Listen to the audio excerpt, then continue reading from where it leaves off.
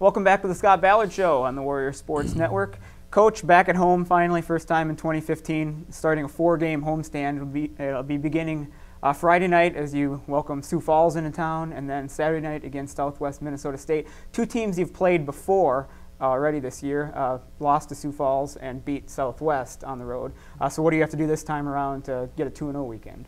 Well, if we can get ahead and stay ahead, that would certainly help. But, you know, Sioux Falls has got an excellent team, and they beat us handily at their place the first meeting and surprised us with starting out in some zone defense, which we didn't anticipate.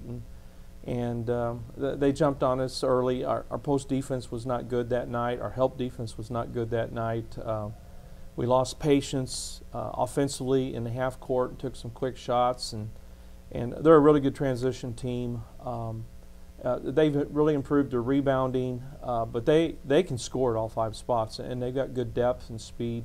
So, you know, I think they're 10-2 right now. They're a game ahead of us, so that would be a tremendous win or challenge for us playing them again.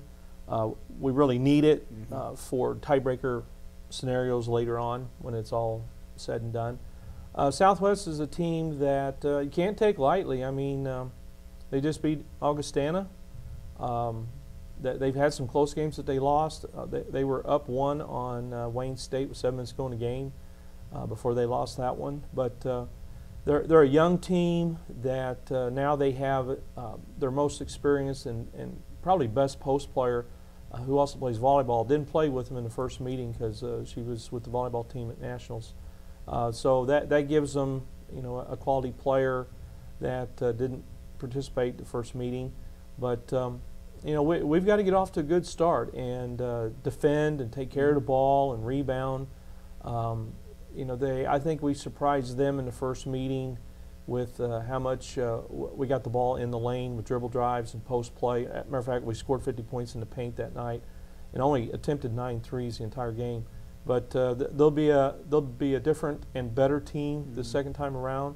So you know, you just got to take it one game at a time and try to, you know, take advantage of matchups and just make sure you don't beat yourself. You know, right, with silly turnovers and missing easy looks. And well, I want to see our team be much better on the boards this weekend.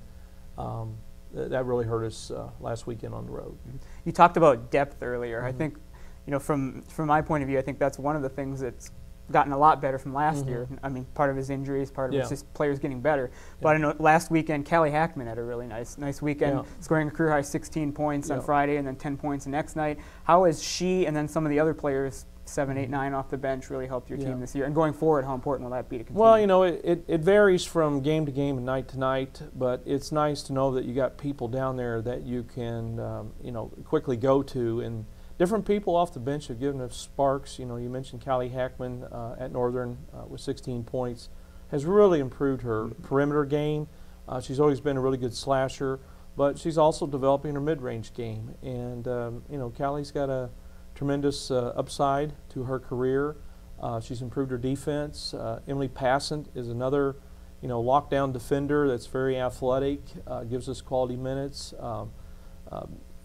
Jenny Tuttle, coming off the ACL injury a year ago, you know, she's just going to get stronger and faster and better as her strength improves, you know, the rest of this season. Give us a quality backup point guard. You know, Allison Hawking is waiting her turn, but she's really improved her game. You know, she could really be effective for us against teams that want to play zone, which we know we got some teams coming up that like to do that. But we're really kind of, you know, we didn't have Emily Worth last weekend. She was coming off of a sprained ankle. We need to get her back healthy. She gives us a different look at the 4 spot because she's a really good perimeter shooter and can spread the defense out. But, you know, we're waiting for her and Hannah McGlone and Jenny Whelan. We need those 3 young ladies. We need somebody in those 3 to step up and be a consistent player for us at both ends of the floor that would really complement the rest of our team.